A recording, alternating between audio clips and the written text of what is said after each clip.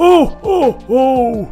Merry Christmas! I mean, Merry Saturalia, boys and girls! Tamriel's most festive holiday is right around the corner. Hope you have a glass of milk and cookies waiting for good old me, otherwise, no presents for you! See you on the 25th of the Evening Star! Ho, ho, ho, ho! I don't know about you, but I want my gifts. Let's get cracking on some cookies and milk, but we put in a Skyrim twist. We're making some birch cookies and sweet nog from the Elder Scrolls Cookbook. Starting with the birch cookies, to make the dough cream together, 3/4 cups of sugar with 1.5 sticks of unsalted butter. Mix that up and make sure it's well creamed. Then add in 2 teaspoons of vanilla, a pinch of salt, 1 egg, 1 teaspoon of nutmeg, and then gradually add in up to 2.5 cups of flour until you have a dough that's not sticky but also not dry and crumbly. Flatten it into a disc, wrap it in plastic, and refrigerate for an hour. After it's done chilling, roll out the dough into ropes that are no more than 1 inch thick and cut them into pieces that are around 3 to 4 inches in length. Make the slices in angles so you get a rough, natural look. Save some dough to use as little branches that stick out of the main trunk. Once you got your trunks all set, bake them in the oven at 350 degrees Fahrenheit. The book says to bake them for 12 minutes, but I baked mine for an additional 5 because it looked undercooked. When done, leave on a cooling rack and let it cool completely. Now for the frosting, mix together 3 tablespoons of unsalted butter, 1.5 cups of powdered sugar, half a teaspoon of vanilla extract, a dash of rum, and 4 to 6 teaspoons of heavy cream. Add the cream a bit at a time and stop when you get a nice, thick, spreadable consistency. When the cookies are completely cooled, spread the frosting on the cookies. For me, the best method was using the back of a teaspoon to cover the branch.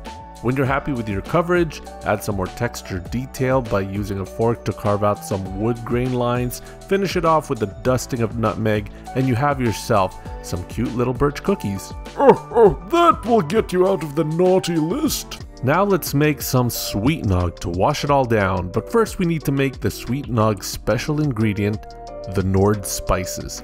Mix together 1.5 tablespoons of ground cardamom, 3/4 teaspoon of ground cinnamon, 1/4 teaspoon of ground mace. I didn't have mace, but apparently nutmeg is a really good replacement, so I used that instead. 1/4 teaspoon of ground cloves, and 1/8 of a teaspoon of ground grains of paradise. I also didn't have any grains of paradise, but apparently black pepper is a good substitute, so that's what I used. This is a spice blend that has a warming feel and is great for desserts, baked goods, and hot drinks, so feel free to experiment.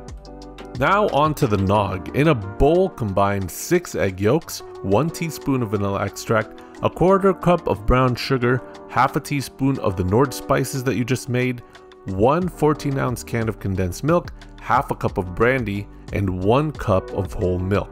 Set this mixture over a pot of simmering water, double boiler style, and whisk it gently for 5 to 10 minutes. I went with 10 just to be sure that the eggs are cooked.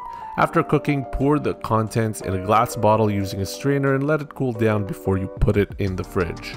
You can serve it cold, you can serve it hot. I think Sam is gonna like it either way. These birch cookies and sweet nog look like the perfect Saturalia snacks, but looks can be deceiving. Let's try these out.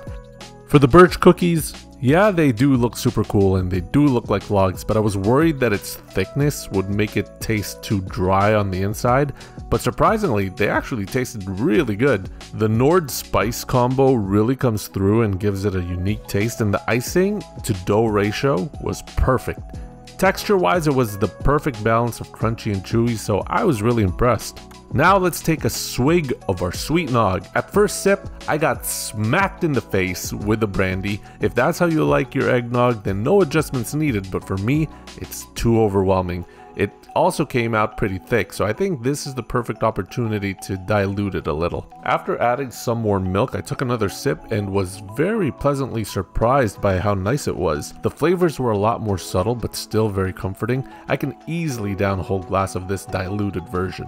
And of course, if we got cookies and milk, you gotta try putting them together. It's a must. And man, these are great together. The nog makes the cookie a bit softer, and the spices in each blend harmoniously. Santa would be very happy if he had these waiting for him. I highly recommend these recipes from the Elder Scrolls Cookbook, so if you're feeling like adding a bit of Skyrim to your holiday celebrations, you should definitely check these out.